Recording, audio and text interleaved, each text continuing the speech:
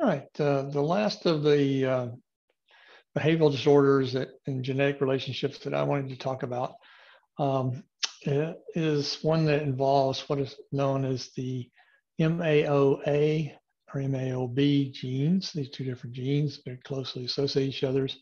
And then there's what's known as the outcome of this, the behavioral problem, is known as Brunner syndrome. Okay, and so this gene is found on the X chromosome.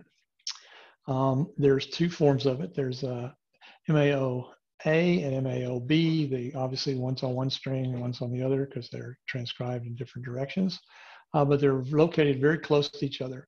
And they play major roles in some of the transport systems that are around. So we want to look at those. And we're right now going to concentrate primarily on A, because that's the one that was defined as having an issue in the system.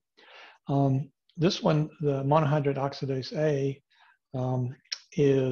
has 15 different exons. The Brunner syndrome was really related to what went on in exon 7, but there have been a number of clinically significant SNPs located along this gene. These are just some of those that have been found there. It's a fairly long transcript. It's over 90,000 bases, so it's pretty big. And what it's involved in is this interactions with neurotransmitters. Almost all of the neurotransmitters that of importance, epinephrine, norepinephrine, dopamine, and serotonins. And it helps control the levels of these, right, forms. Deficiency in this will cause you to have an excess of one or more of these neurotransmitters. In normal levels, they can be maintained. It was unfortunately, once it was brought in, called the warrior gene because the original descriptions of this and post descriptions have to do with aggressive individuals, individuals that easily get into fights when they're stimulated. Unfortunately, other things such as lots of antisocial behavior, but things like attempted rape, people that fight, that very aggressive, tends to be all sorts of things. And so this idea that it's carried on the X chromosome, males would have a larger chance if because it would behave as a hemizygotic condition in males that would the warrior gene. No, it's not a warrior gene, but and that's unfortunate. That gets picked up in the common literature, and this is how you may see it described. These ideas have been going on for a long time, even early on back in the 50s when we first started doing chromosome work. And they went in and they started just doing karyotyping. And one of the early studies went in and looked at individuals in high security systems, prisons or institutions for people who are very aggressive criminally, whatever. And they found a preponderance of XYY.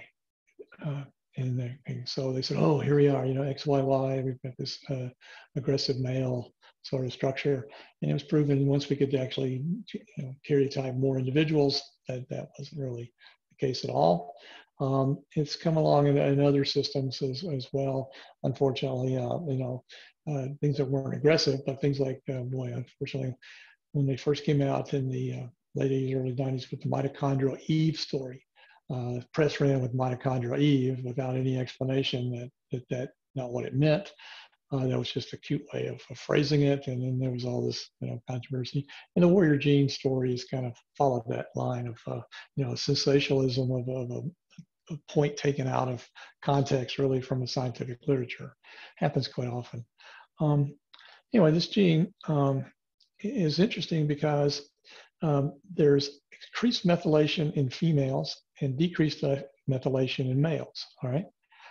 There are a number of CG sites, and so we have obviously opportunity for methylation to occur. And naturally we see a difference too. And not only do we see, and here's some of those CG sites that are found of importance, ones that tend to get methylated. Okay, and these relate to some of those numbers up there.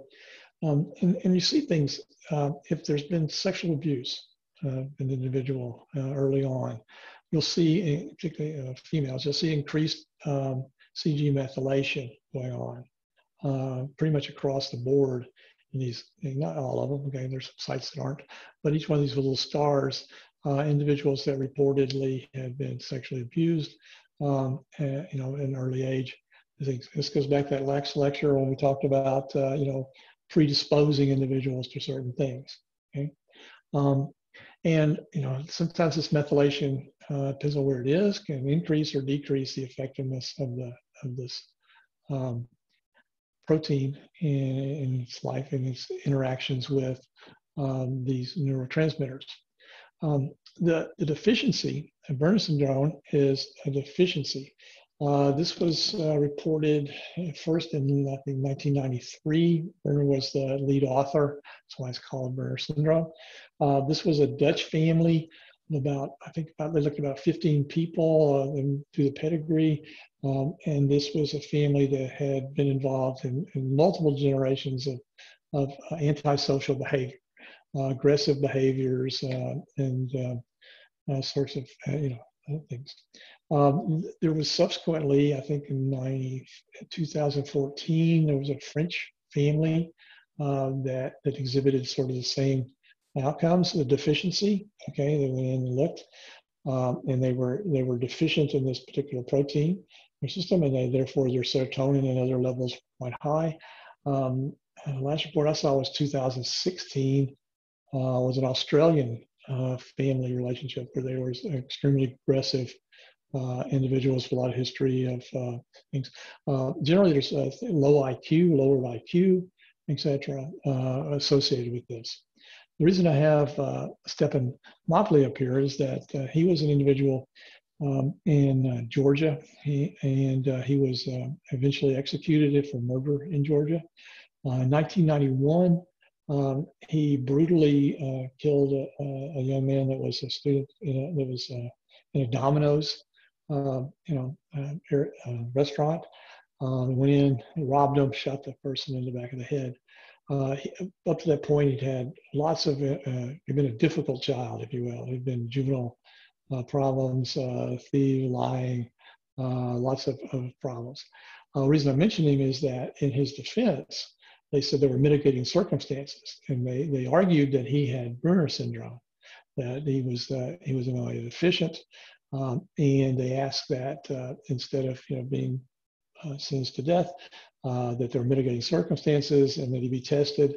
The court disallowed this testing. It eventually went to the Georgia Supreme Court, and they upheld the denial. So he was never actually tested for it. But it's a classic case if you look at any of the literature about using sort of this genetic as a defense in these antisocial activity cases. This is the one you'll find, and that was anyway from Georgia. There's some new research actually out that looks at the things like autism, and there are some ideas that some of the autistic behaviors, because there are clearly things related to neurotransmitter production, overproduction of things that in some of the autistic spectrum outcomes, that potentially, what about diet changes, things that would lead to change in methylation of these regions, maybe increase the methylation or forms. There's potential for some, long-term use. This is Indian snake root, and it's, I think it's a member of the milkweed family. That's been used for hundreds of years in India, and was brought out as a herbal pharmaceutical for lowering anxiety, lowering depression, and other things, and potentially has a role here. And it's been tried for individuals with this deficiency, and now being tried in for assistance of autism. One of the other last things about this is that there can be some, it appears that not only do individuals respond to therapies, but that there actually can be a change in the methylation levels due to therapy. Sounds a little strange, but these are non-responders down here in the bottom, just like we saw before, who didn't respond to therapy or anything else. But these are females who had panic disorder, and they were found to be hypomethylated. Now, we saw earlier that females get, higher methylation of this particular gene, and these are individuals who had panic disorder, and they turned out that they were hypomethylated. And what happened here is not food or anything else. This was simply therapy, taking these individuals and giving them therapy over time, and then going back and look at their methylation levels. And their methylation levels for some of these individuals increased. The people that responded, responders or responding to the therapy, actually showed a higher increase in methylation levels. So here we've got the environment in this case is a psychological environment, right? And that's causing a real epigenetic response in some of these individuals. So it's correcting what was a hypomethylated system, and now to a normal methylation level. There are lots of individuals that don't respond in this way, non-responders, but I thought that was really interesting. It's the reverse of what we saw earlier. Earlier we saw individuals either at high, low levels either responded or didn't respond. Here, the response is actually methylation and correcting what was a low level of methylation, making it into what would be a normal level. And this monohydrate oxidase B is also an important one, the other gene that we saw a moment ago. It plays a big role in depression and other things, and it's been a pharmaceutical target for a number of other areas. Again, because these are all interrelated to neurotransmitters and the levels of those neurotransmitters that we have. All right. Now, the last little lecture that I want to do will be just a brief one on animal models, and we'll do that in the next little section.